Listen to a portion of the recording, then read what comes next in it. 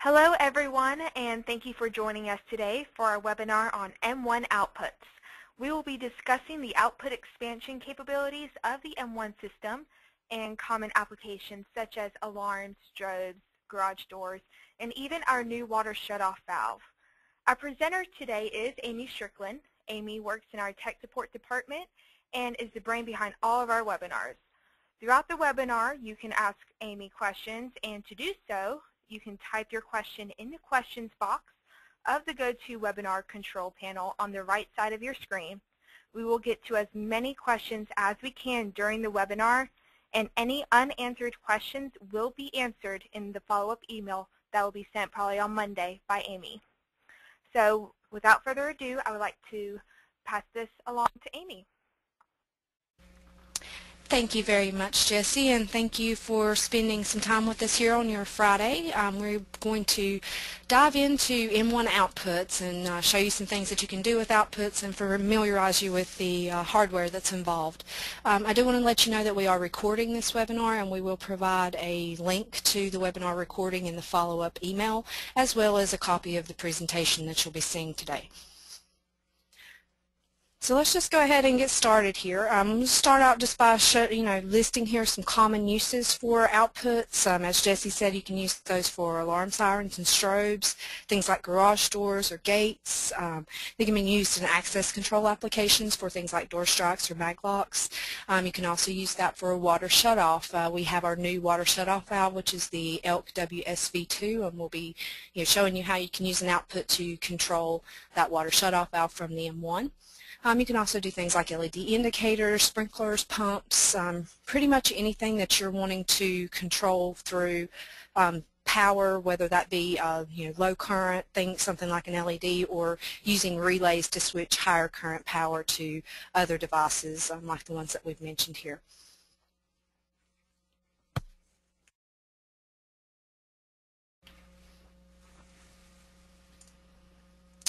So let's start by talking about the outputs that you'll find on board. What you see here in this picture is an M1 Gold. So the M1 Gold has a couple of special outputs. Those are going to be output 1 and output 2. Those have predetermined functions, so those are not outputs that you're going to be programming to control something like a water shutoff valve, but rather they're your voice siren outputs and also a supervised siren output. The Easy 8 has output 2 but does not have output 1, so there are some similarities between the Gold and the Easy 8 there. And as you can see there on the screen, output 1 is speakers only, keep the load between 4 and 16 ohms, and then output 2 is supervised. It can be programmed for speakers or for self-contained sirens. If it's not used, you need to have a resistor across it, and a 2.2K is what you're looking at there. So just want to hit those briefly, but what we're really going to spend some time today talking about is programmable outputs. So on the main board, we have output 3, which is a dry contact form C relay, and you can program that through rules. And then we also have some voltage outputs on the J16 connector, which are outputs 7 through 16. Those are 12 volts DC, 50 milliamps, so they're not real high current, but you can use them for driving LEDs or triggering relays, that sort of thing. They are switched positive outputs, so your lead is your positive. There's a negative on that harness to make it easier for you to make connections, and we're going to get into some specific examples as we go along here. Another thing that you can do, and we'll show you this also, is to take the J16 connector and connect it to the M1RB, which is a relay board that converts some of those outputs to relays. So we're going to go into that as well. Now again, what we're showing you here on the screen is the M1 Gold, but you do have very similar outputs on the M1 Easy 8. One of the main things that I would want to point out that is different is the Easy 8 voltage outputs on its J16 connector are only 10 milliamps. So that's just something to keep in mind when you're working with the Easy 8. You don't have quite as much current available from those voltage outputs.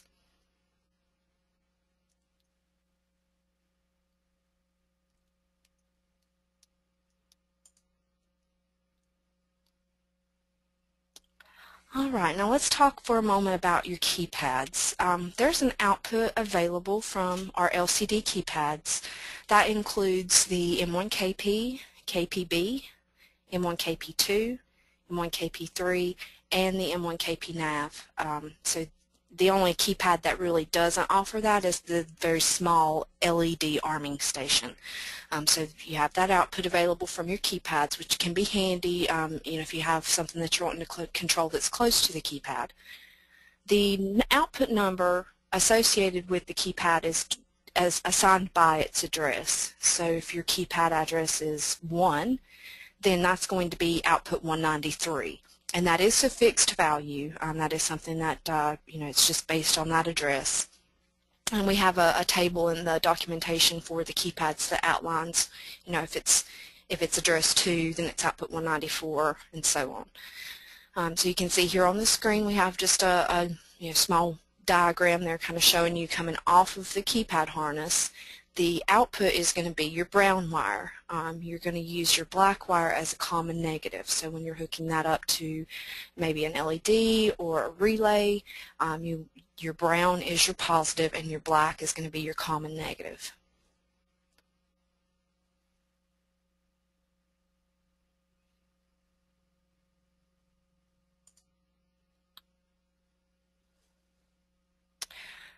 Now, we've talked a little bit about the onboard outputs and also outputs available off of keypads, but you may have the need for more outputs, or you may want to remotely locate some outputs, and for that we have output expanders. The output expander part number is the M1XOVR, and what that gives you is 8 relay outputs and 8 voltage outputs. Those voltage outputs are rated at 12 volts, 50 milliamps, so similar to the onboard outputs on the M1. This output expander connects to the M1 data bus, so you can remotely locate it, and there are some situations where that would be beneficial. And there are some dip switch settings on the output expander that sets its address, and its address determines which outputs it occupies. So if you set the output expander to address 2, you're going to have outputs 17 through 32. If you set it to address 3, you'll have outputs 33 through 48, so on. So that's how it determines what output numbers are associated with that expander based on the address.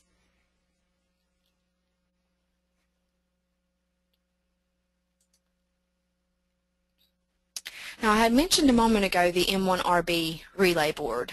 We were talking about the voltage outputs on the main board, and you may have need to convert those to relays. The M1RB is great for that. You can also use it to convert the voltage outputs off of an output expander to relays.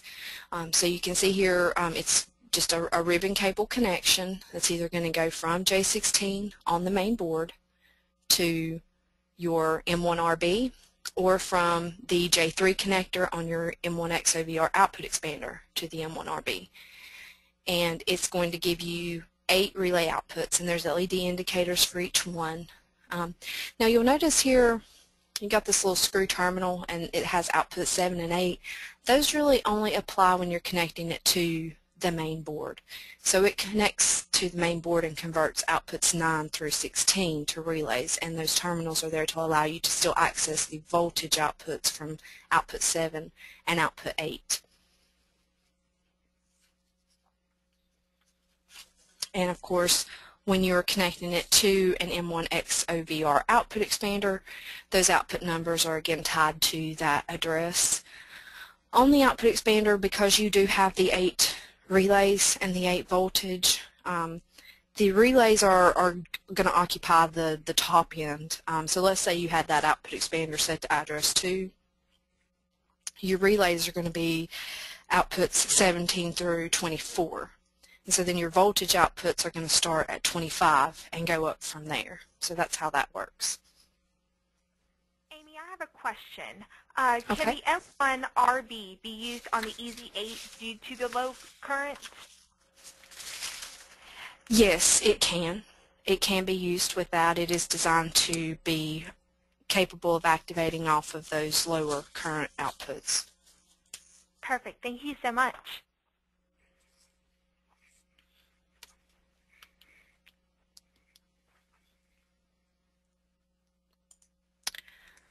Okay, so we're going to go into some application examples, and what my hope here is to show you, how you could hook up different things to different outputs, different types of outputs, and also show you some rules examples.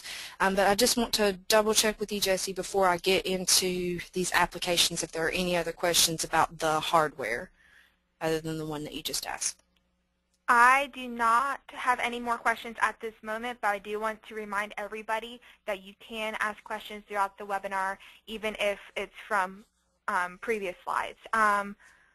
So yes, thank you.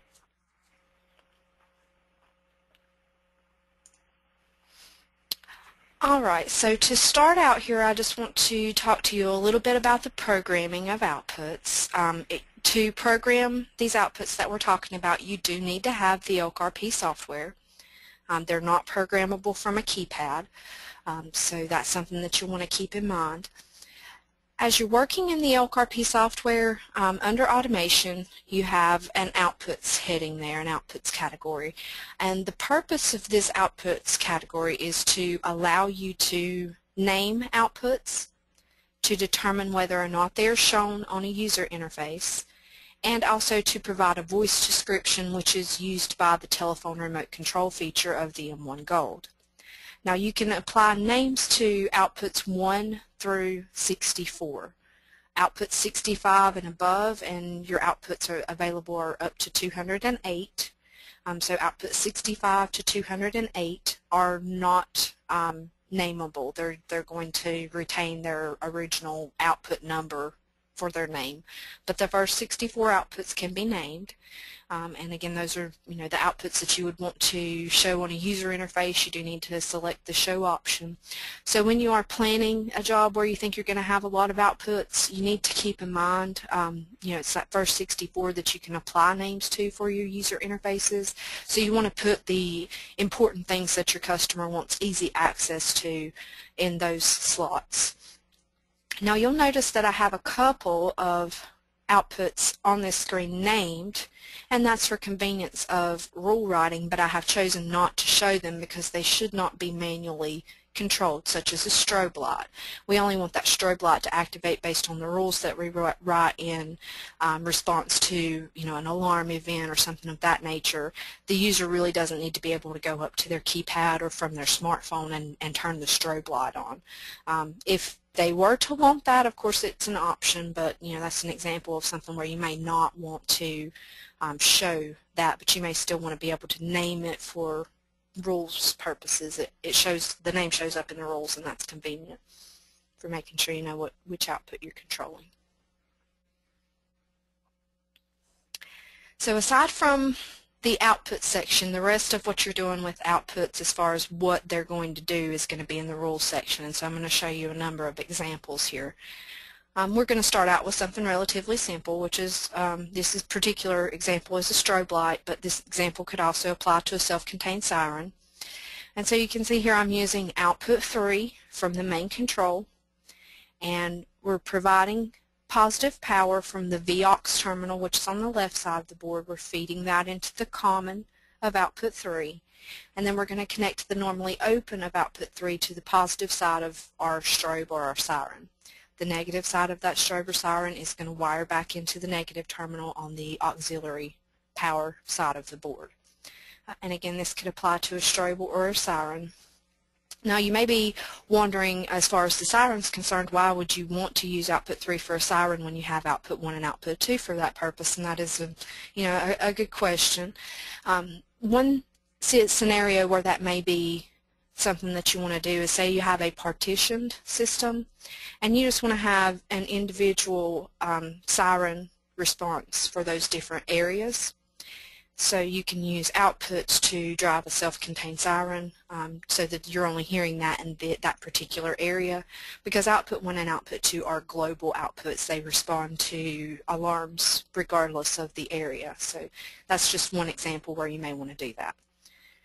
So you can see below the diagram we've got a couple of pretty straightforward rules for this particular example, where basically whenever there's any kind of alarm, we're going to be turning output 3 on, and when that alarm clears we turn output 3 off. Now we could specify, as the example that I was just describing, we could specify when there is a burglar alarm in area 1. Or a burglar alarm in area 2, or it could be a fire alarm, any different type of alarm that you want to trigger on. So you can specify that in the rules.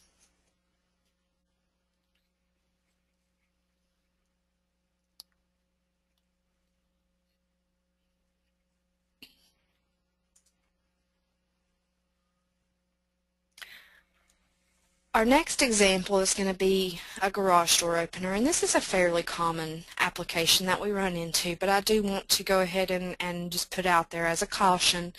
We only recommend doing this with garage door openers that comply with the latest safety requirements.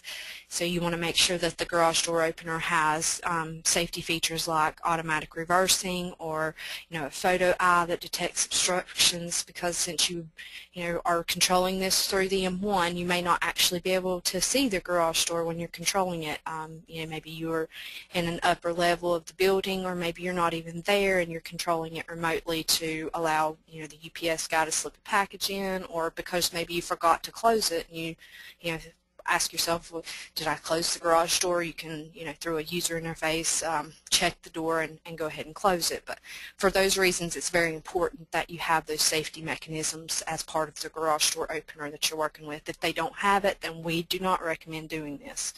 But with that said, as you can see, we're basically just using a simple contact closure. Now we're looking at the M1RB. In this case, that's output 9, so that means that M1RB is connected to the main board, and we're just using the normally open and common into the control input for the garage door opener. Now this is going to be either the garage door opener is going to have a separate input for something like this, or it may just have your push button input where you can have your button in your garage door to open and close the door. You can wire this in parallel with that. So it just depends on the garage door opener as to how, which terminals you connect it to. But again, we're just doing simple contact closure, so we're not really feeding any voltage into the relay. We're just allowing it to make a connection when we turn it on. And so I've got a couple of different examples here for your rules. You may want to have an F key control the garage door. And again, as you see here in the rule, whenever the F key is pressed on any keypad, then we're turning output 9 on for 2 seconds. We just need that momentary trigger for the garage door opener. Basically simulating that button press is how you can look at it. We just need to turn that on for a couple seconds, and that will activate the garage door opener. We could also control that from a key fob, which is a common application. You can see there we've written a rule for button 3 on the key fob to control the output. We can also time it when the system is armed, and so here's an example where you're going to see an output 100 mentioned there, and I'm going to explain that a little bit further at the end as far as what that's doing, but that's what we consider a phantom output, and we're using that as a timer in this case. So we're basically saying when the system's armed away, we want to wait 5 minutes, and so that's what that output 100 is doing for us. And then when that output turns off 5 minutes later, we're checking, is the system still armed in away mode? Is the door open? And if it is, then we're going to issue that command to output 9 to close it.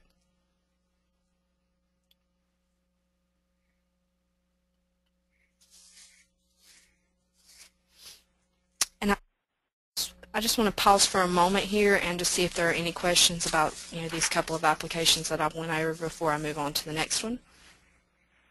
I currently do not have any questions on the current slides, but I do have one from the beginning of the presentation. Jeff asked, how much current are the relay contacts capable of? They're rated up to 4 amps. Thank you so much, Amy. That's all I have. All right, thank you.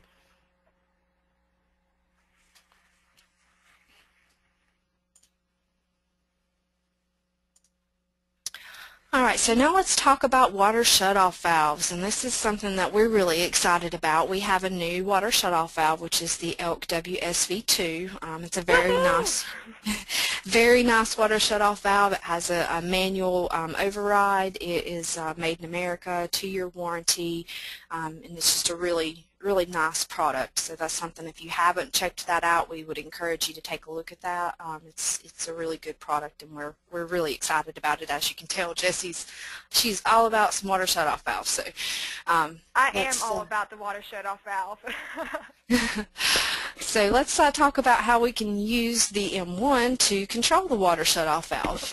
The water shutoff valve has a harness that comes off of it, and there are some leads on that harness. We're going to talk about 3 of the 4 of those leads, and I'm going to go ahead and tell you the one that I've excluded from this hookup diagram is the green lead, which is a status indicator. We're not going to be using that in this particular application with the M1, so I did omit that particular wire from my diagram. But let's talk about the connections that are required to operate the valve. It has a black lead, which is your common negative, and then a red lead for closing the valve, a white lead for opening the valve. It operates off of 12 volts DC, and it takes, just depending on the circumstances, it takes anywhere from around 800 milliamps to around 2 amps to operate it. So we recommend having at least like a 2 amp power supply for that. So you can see here in my diagram I've got my 12 volt DC power supply, and I'm going to be using output 10 off of the M1RB to switch power to the particular lead that whether I want to open or close the valve.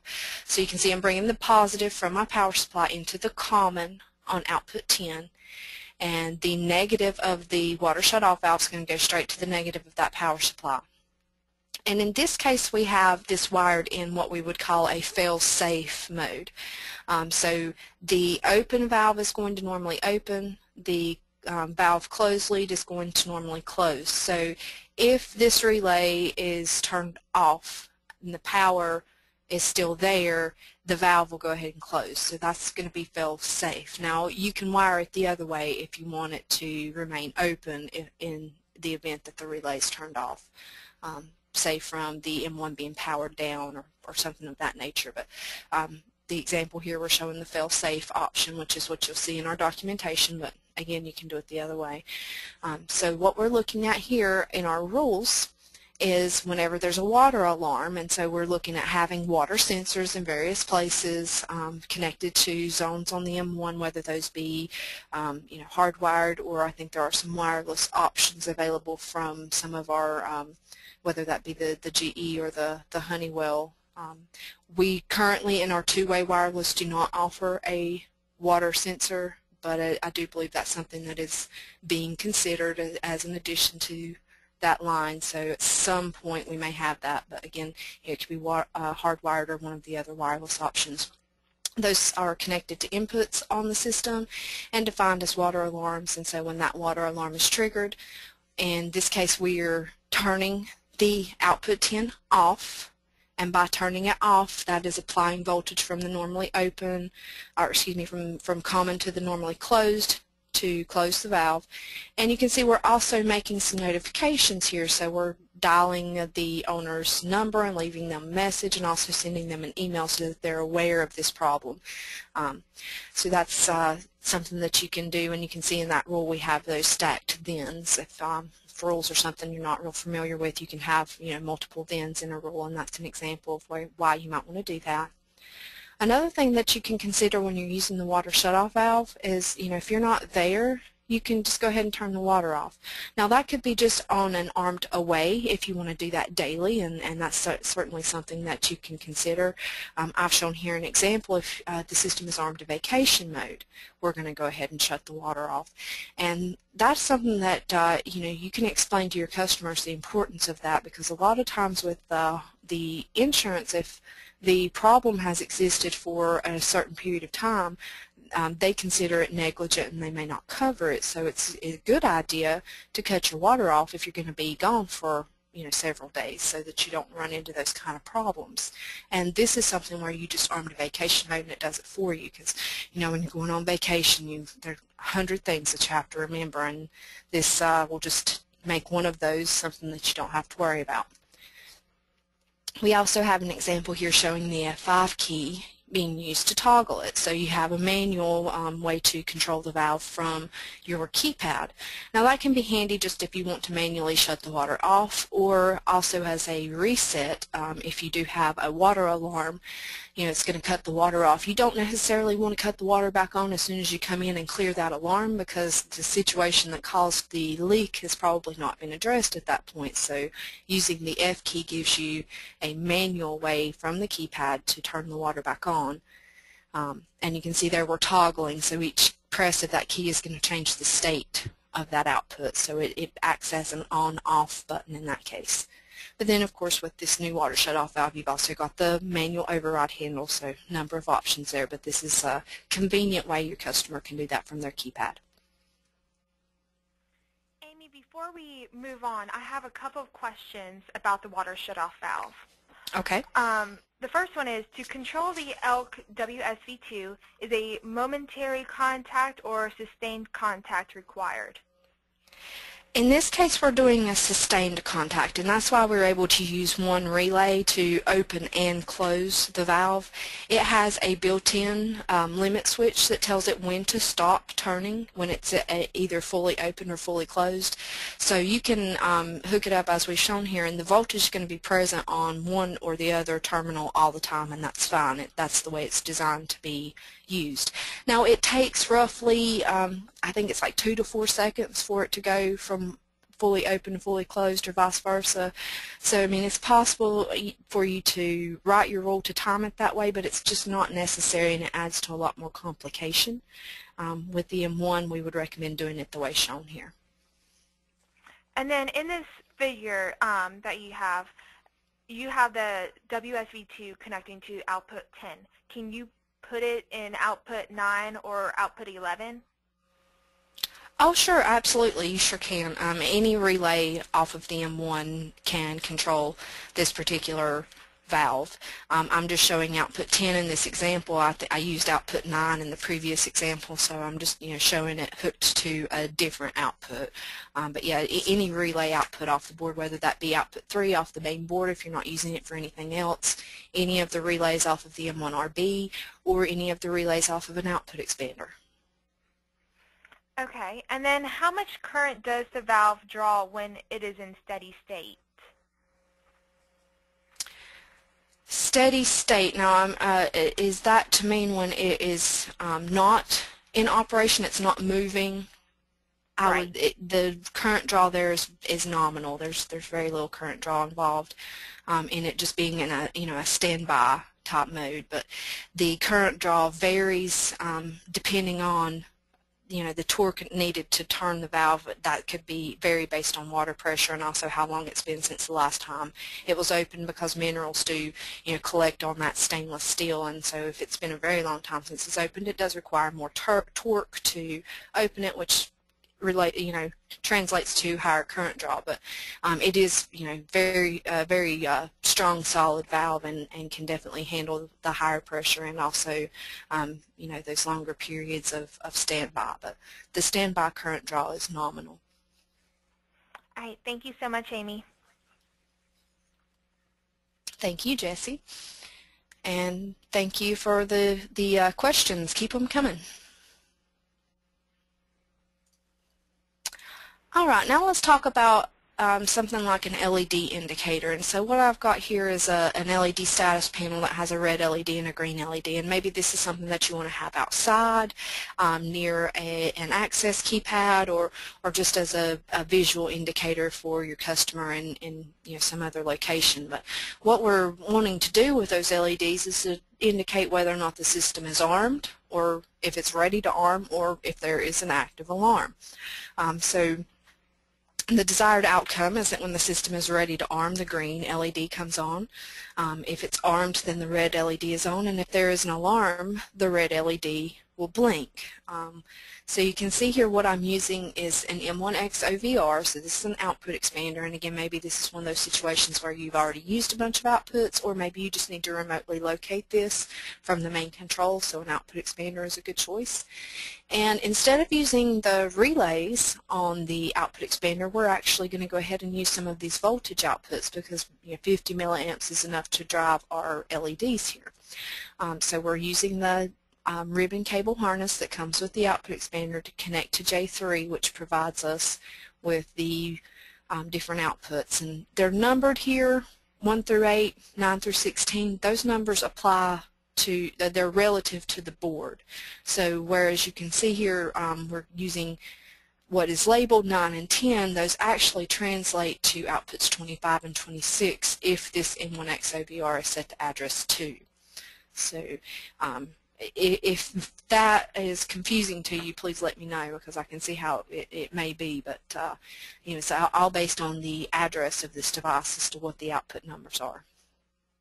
And so you can see here I actually have a number of rules to achieve the desired operation because we are doing a number of things with these LEDs. So if the system is armed, we write a rule for that. We're going to turn the armed LED, which is going to be connected to output 25, the gray wire. We're going to turn that on, and we're going to go ahead and turn output 26, which is the green LED, off. And then we also have another rule here that says whenever it becomes ready and it's disarmed, then we want to turn the red LED off, the green LED on. Now I did need to specify that it's disarmed here because it is possible if you don't do that for that green LED to come on while the system is armed, and that could be confusing. So that's why I made that specification in the AND statement. If the system becomes not ready, then we're going to go ahead and turn the green LED off. And so looking here at the top row here in the second column, we're saying whenever every 2 seconds, so we're just repeatedly checking if there's an active alarm, then we're turning the red LED on for 1 second. So what happens when you have an alarm, every 2 seconds the system checks and it turns the LED on for 1 second. So you end up with a blink pattern of 1 second on, 1 second off while there is an active alarm.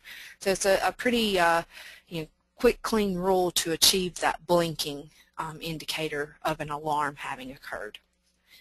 Now as I was working through this, I did find that I needed to write this rule, which you can see looks similar to our rule here, but our whenever and our and are kind of switched around. So we're basically saying whenever the system is disarmed, if it is ready to arm at that time, then we want to go ahead and turn the red LED off and the green LED back on. And that is so that when you disarm the system, whether that be after an alarm or just when you've disarmed the system, if there wasn't an alarm, you can go ahead and get that green LED back in sync with the system.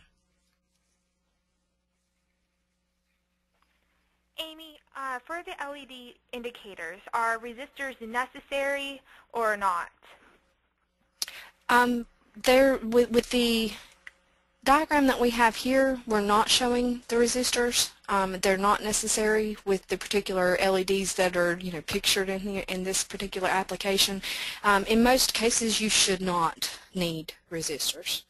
If there's something particular about the LED that you're using that requires it, you want to check the documentation. But with the things that I've got hooked up in my office and the stuff that I've been using, it wasn't necessary. All right, thank you.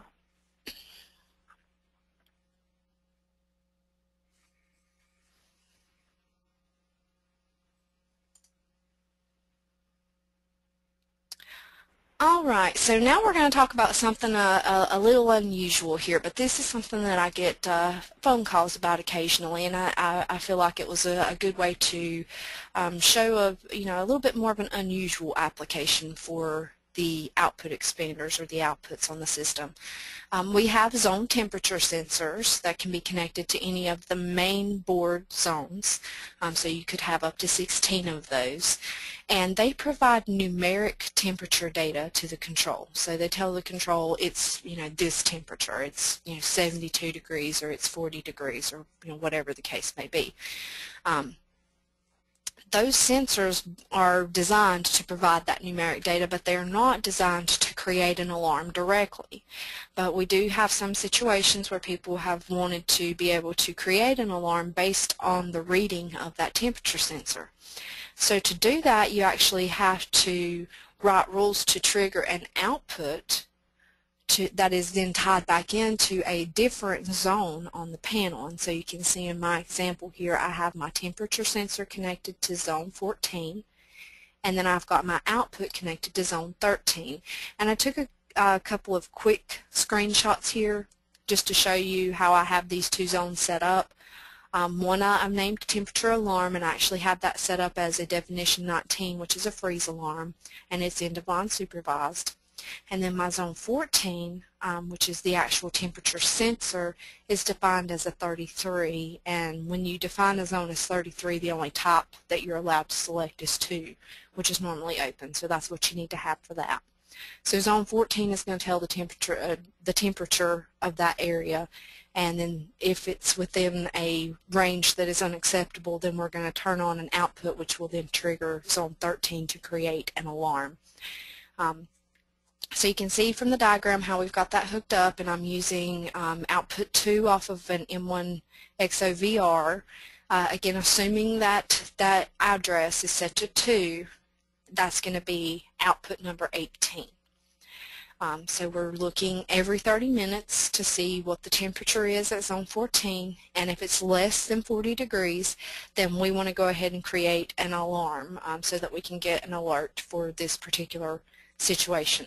So we're turning output 18 on, which is then going to trigger zone 13 to go into alarm.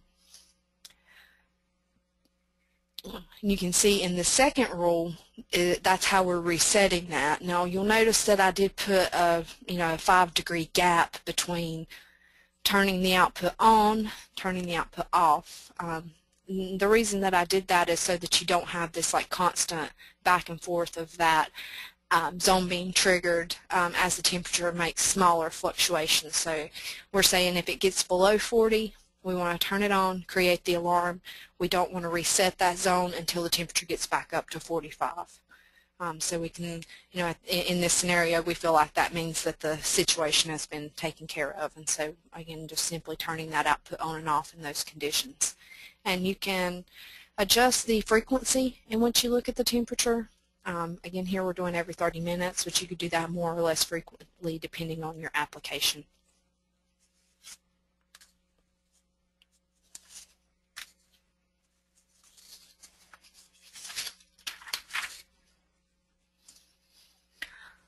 All right. The next thing that we're going to talk about is what we refer to as a phantom output. And a phantom output is an output that doesn't physically exist. It doesn't actually control any physical piece of hardware, but we manipulate its state using rules to achieve things that we want to happen in our rules. So this is something that you may run into, and again, it's not really a physical output, but the system does keep up with the state of all of the outputs, whether they exist or not. And again, you can have up to 208 outputs on the system, so you've got a lot of outputs to work with there. So I've got a couple of examples where a phantom output's being used. I showed you one earlier with the garage door where we were using that output 100 as a 5-minute timer. So that's one example, but I've got a couple other ones here. Let's say that you want to frequently check the temperature of a freezer. Maybe this is a restaurant application, and it's very important that the freezer, stay operating, and you want to know that right away if there's a problem with the freezer so that you can take care of it. So we're checking every 5 minutes to see what the temperature is, and again, looking at zone 15 here, that's going to be one of our zone temperature sensors. We're saying if that goes above 32 degrees, then we want to know that, and of course look, we're sending an email notification to the manager. But that manager doesn't necessarily want to get that every 5 minutes, and if you write it just whenever every 5 minutes and temperature is greater than 32, then send email, it's possible that you could have a situation where that email just gets sent every 5 minutes, and that may be considered a nuisance by your customer. So what you can do is use a phantom output to basically we're still checking it frequently, but if that notification has been made, then we're going to hold off for, in this case, 45 minutes before we would allow that notification to occur again. So by checking output 102 in this case, in the AND statement, it must be off. Then we can send our notification, and then we turn that output 102 on for 45 minutes. And so what that means is, even though we're still checking the temperature every 5 minutes, it's going to be 45 minutes from that first notification before another notification would be sent. So that kind of helps you suppress that runaway condition without having to let it be, so long before you check the temperature again. Is 45 minutes from the get-go may be too long. Food's starting to thaw, your inventory's damaged, that kind of thing. So this is a solution for that using a phantom output. Another common application for phantom outputs is related to F keys or key fob buttons. So if you have something that you want to do with the key fob button or an F key, and say you want it to be an on-off kind of thing, we were talking about that a little bit earlier. In this case, we want to have an F key that's going to turn the voice on and off. Well, we don't really have a toggle voice command. We can either enable the voice or disable the voice. So what we're doing here is toggling a phantom output, and again I'm showing output 100 in this example. When the F key is pressed, we toggle that output, and then based on that output state and two other rules, we're deciding, do we enable the voice when the output's turned on or disable the voice?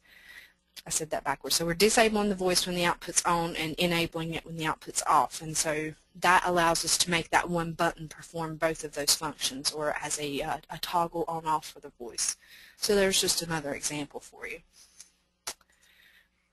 So I know that's a lot of information on outputs. If we have any questions, let's go ahead and address those at this time.